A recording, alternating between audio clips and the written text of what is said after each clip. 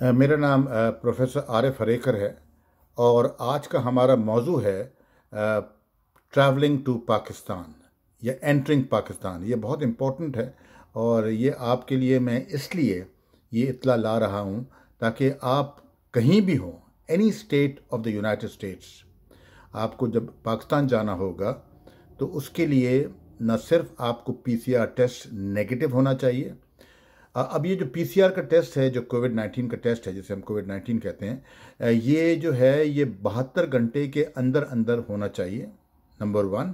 Number 2, जब ये test की रिपोर्ट आपके पास आ जाती है तो आपने फिर पाकिस्तान की, जिसे हम कहते हैं फास्ट ट्रैक, पाकिस्तान की जो वेबसाइट है वहाँ पे जाना है और वहाँ पर एक फॉर्म है जो आपने अपना प्रोफाइल, अपनी जितनी डिटेल्स हैं, जितनी अपनी मालूमात है आपकी, वो आपने दर्ज करनी है।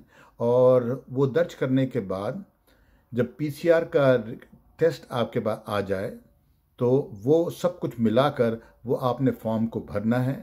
और न सिर्फ फॉर्म को भरना है बल्कि इस फॉर्म का प्रिंट आउट भी निकालना है।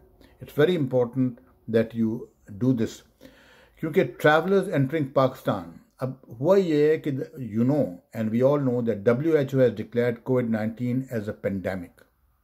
Currently, the government of Pakistan is making all-out efforts to deal with a rapidly evolving situation, which is a challenge not only for Pakistan but of course for the whole world, and ensuring that we take proactive, comprehensive and coordinated steps to bring back our nationals who wish to return to our country, Pakistan. For international travelers, they will have to view the detailed travel guidelines by clicking on the website. तो website का नाम है, the name of the website is Fast Track Pakistan. The complete SOPs for traveling to Pakistan can then be found on that page. So, for travelers entering Pakistan, what should they have?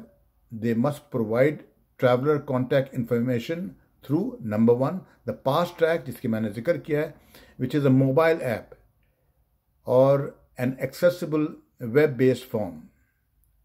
Undergoing screening by a health official, provide a certificate of negative COVID-19 RT-PCR test.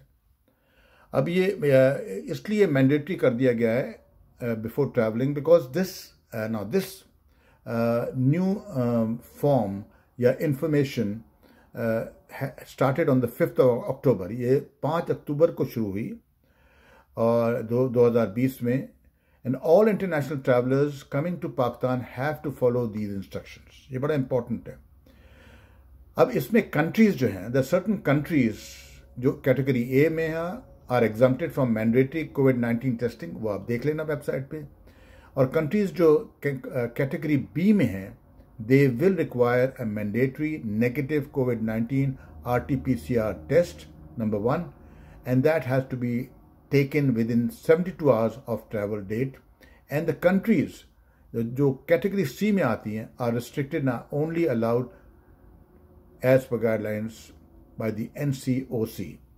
ये बहुत important है कि हम इस चीज़ को गौर करें.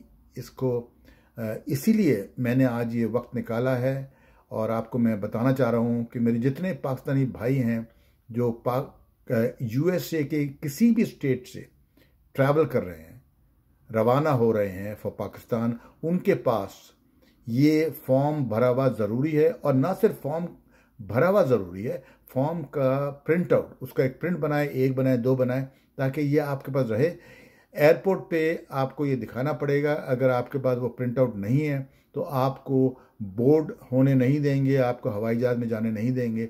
आप सोचें कि इसकी कितनी मुश्किलात इसकी वजह से आ सकती हैं. तो ये मैं दोबारा रिपीट करता हूँ कि आप ये फॉर्म भरें और पीसीआर टेस्ट के बाद इसको कंप्लीट करें. और जब ये कंप्लीट हो जाए तो ये उसका प्रिंट आउट निकालें और एयरपोर्ट पे दिखा दें ताकि आपको मुश्किलात का सामना नहीं हो.